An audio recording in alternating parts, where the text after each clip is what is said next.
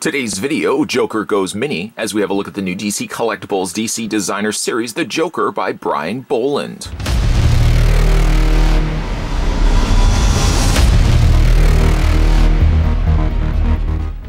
From the pages of the Eisner Award-winning graphic novel Batman the Killing Joke, acclaimed artist Brian Bolland's iconic rendition of the Joker gets an 8.22-inch polyresin design series mini statue. In a limited edition of only 5,000 copies, the statue is sculpted by David Gerard, brings to life one of the most seminal interpretations of the Clown Prince of Crime to ever come to comics. DC Designer Series statues are based on art from the comic industry's top creators and recreate their vision in vivid 3D detail.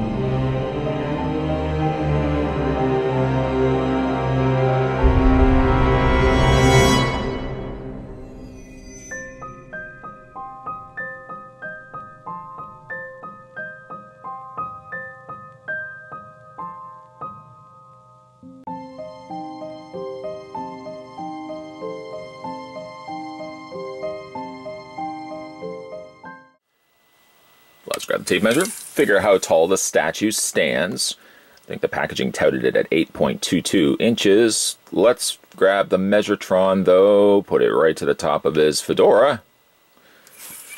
The Ultra Measuretron says 8.3 inches. Now, to be fair, 8.2 and 8.3 isn't that far off. It's just a matter of how high I put the tape measure. So 8.22 I think is a safe bet.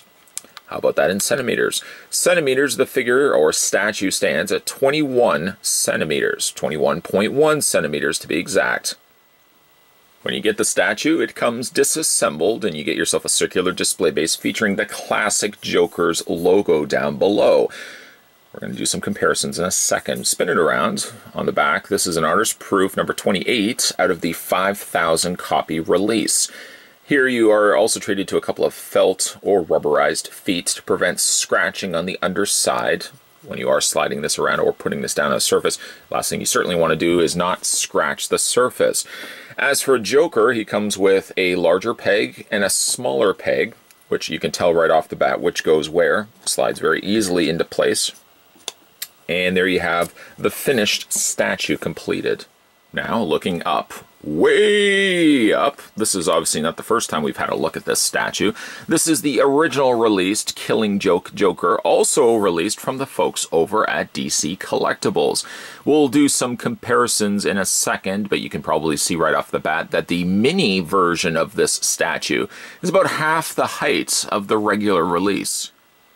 The mini version of the Joker Killing Joke is essentially the same as the larger version, but they have taken a few of the luxuries, just limiting some of the things that could potentially be broken on the Joker, for example, one of which being the side strappings here of his jacket. I'll show you that in a second when we compare it to the larger one. The larger one actually has separate pieces of the belt that drape out from the jacket. Here they've kept everything really close, sculpted right to the jacket itself, which makes more sense because of the smaller nature of it. The last thing you certainly would not want to do is break this.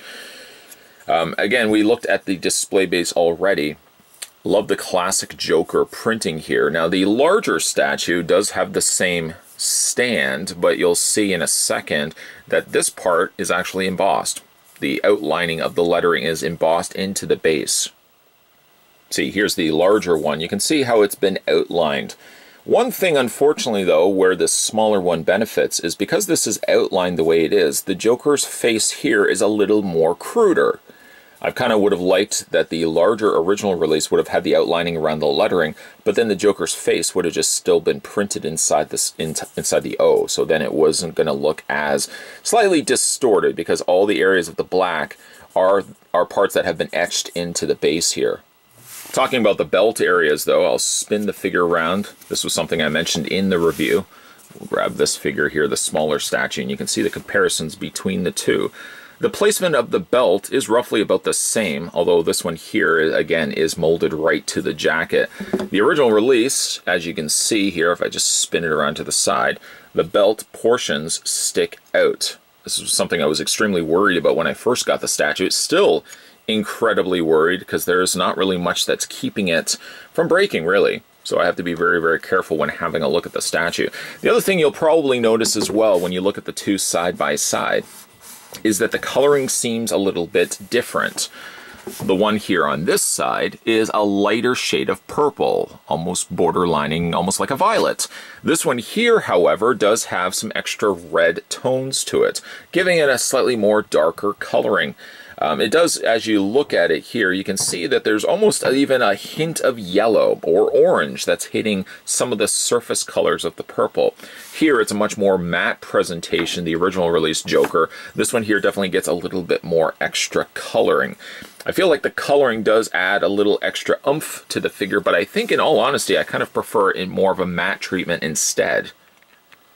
Here is what the original head sculpt looked for the Killing Joke Joker, the larger sized statue. And here is what we get with the smaller mini version. It's really about the same, although I do notice that there's a more contrast of the whites and the grays and the airbrushing around the eyes to this one right here. This one kind of gets a little bit more brown treatment around the eyes. It's not quite gray, and the whites are a little bit more blended into this color, that it seems a little bit more of the same color. Whereas this one right here, you definitely had a lot more of the whites, especially showcasing around the cheeks, around the areas of the chin, and around the bridge of the nose.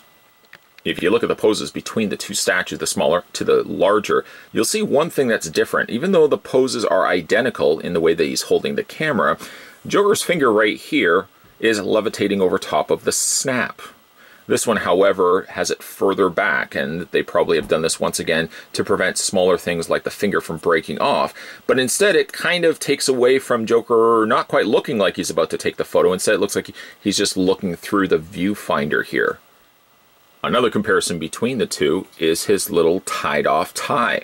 Here, it's a separate piece that sticks out from his collar. It's over top of his jacket collar. Here, on the other hand, the tie is underneath. Again, something that they probably have done to prevent some smaller components from breaking off the statue. It's not that I'm necessarily nitpicking this statue. Simply, I'm just showing you the difference between the smaller version and the larger version behind.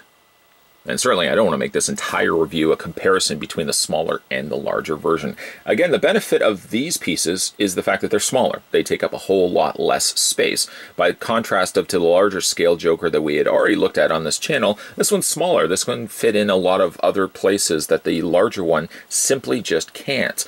This is good for if you have small apartments or small dwellings, really, that you don't have a lot of space to put out a collection. You can still benefit from having really neat looking, well sculpted collectibles by DC, just in a space that can afford something like a smaller shelf, a smaller bookcase, for example. And just because DC took some shortcomings when it came to trimming off things that could potentially break on this statue, doesn't take anything away from the sculpt, which is first and foremost. You're obviously going to be picking up these for yourself because you really like the head sculpts and the overall sculpts of the body. And I have to admit, though smaller, yes, though they did trim off some things, yes, it is still a really bang-on likeness to Joker from The Killing Joke. His smile is sinister. I love the way that they've got the one squinted eye. I don't know if you can even make out there, but there is the eyeball still in there. It's not simply a case where they've just slitted the eye with a line. There's actually a working pupil inside of that socket. Of course, most, if not all, the attention is drawn to one Joker's sinister eye that's looking through the viewfinder right here, about to take his photo. Again, I don't feel like the paint is as good, in all honesty, as the larger version. I have to admit, though, that's still a really good sculpt of Joker. So I had a look at the DC Designer Series Joker from the Killing Joke a long time ago. We already had a look at that statue. But the last thing I wanted to do when the opportunity arose to have a look at the mini version of the statue was to do a straight comparison from one to the other, because I knew that the taller statue was going to be the better, superior statue. It had to happen because it was a taller statue. It can afford a little bit more extra pieces, if you will, added to the statue, where the smaller one has to sort of trim those things back. The paint I found is also a little bit better on the taller statue because it can afford to do, it adds a little bit more space to work with. The contrast of the whites to the gray scales work a little bit better on the Joker's face on the taller statue. The last thing I wanted to do, though, was to diminish, if you will, the smaller stature of this Joker by comparing it to the larger, but I ultimately had to do that just so that you guys could see the difference between the two. It's always been one of my favorite looks of Joker, and I think getting this in a smaller mini statue is really the best way that DC Collectibles could have gone, using an somewhat existing mold that they had. They probably have tweaked a little bit of it, and of course they did have to trim off things like the trench coat straps, for example. They could have had, there's no way they could have probably kept that on there without that being a potential breakage risk. Certainly the larger one has that same problem. I could only imagine what the smaller one would have been. So while this one does have a few shortcuts, the benefit of it is it's much more a cost-affordable statue, and it takes up a whole lot less space. If your biggest issue has always been, and the one kind of strike to wanting to pick up and get into a statue collection, is I just don't have the space, DC Collectibles is really answering that with these mini statue releases. You get really all the benefits that the larger statue has, just a smaller scale. You can put this on a desk, you can put this on a bookcase, you can put this in many other places that the taller statue simply just couldn't fit. So I think that's the benefit of these mini statues, is that you're really getting the best of both worlds.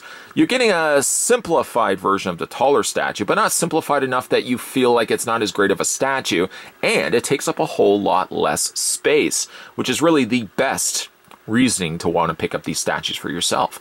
Speaking of picking these up for yourself, the DC Collectibles DC Designer Series Brian Bolland Killing Joke Joker statue, that's a mouthful, is currently available in comic book stores should you wish to pick this one up for yourself. If you've managed to pick up this one, or the larger scale Joker, let me know what you think of them in the comments section. We're going to be having a look at some more DC Collectible statue reviews into the holiday season, as certainly there's some great gift ideas from DC Collectibles, as some pretty cool statues and figures are coming out just before Christmas comes around. So stay tuned for those videos. As always, guys, thanks for watching as you always do, and I'll see you next time.